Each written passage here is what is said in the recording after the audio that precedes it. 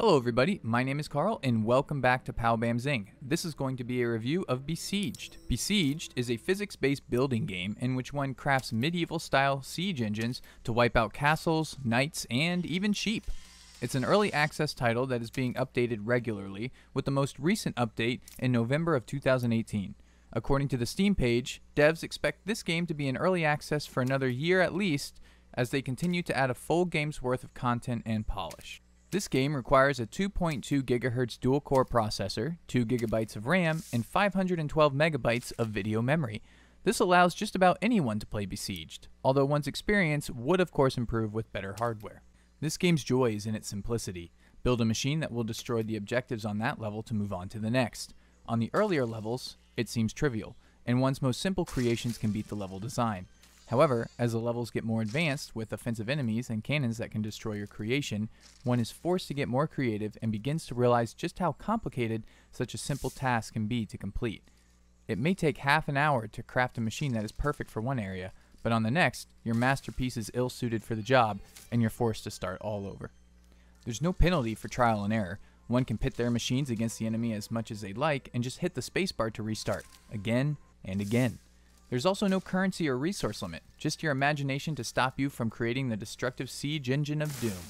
There is one limiter, and that is size, as there is a transparent box to keep one from creating an overly large siege engine. In my opinion, it's a bit too strict, and I think there could be room for leniency with the size limit, but it did force me to get creative with what I could do with the allotted size. The largest frustration in this game is not the AI, story, or controls. It's physics. The momentum, weight, and weapons of your machine can be very hard to balance. There are some levels that require flight, and controlling a rudimentary siege engine while trying to aim and destroy balloons or birds is a tedious and difficult task indeed. It takes a lot of restarting, deleting blocks, adding new ones, cutting weight, or reversing propellers before one even has a machine they can just barely control. It can be frustrating, but in my opinion, this is a better type of frustration than a game that is glitchy or written poorly, as those aren't obstacles one can overcome by trial and error. When one is battling physics and not bad code, the laws seem to be more in your favor, as every time you fail, you learn a bit more on how to succeed. That's not to say the game is perfect. It did freeze on me once or twice, but did recover a few seconds later every time.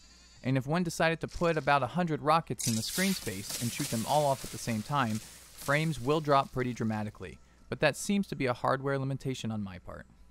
This game also has a multiplayer option which allows one to pit their machines against friends in an all-out robot arena deathmatch. This was fun, but in my opinion might be in need of some gentleman's agreement not to use certain weapons like the flamethrower, which will immediately turn any opponent's machines into a pile of ashes, even with attempted countermeasures. Regardless, it's fun to see how the ultimate creation you have mastered stacks up against your friends.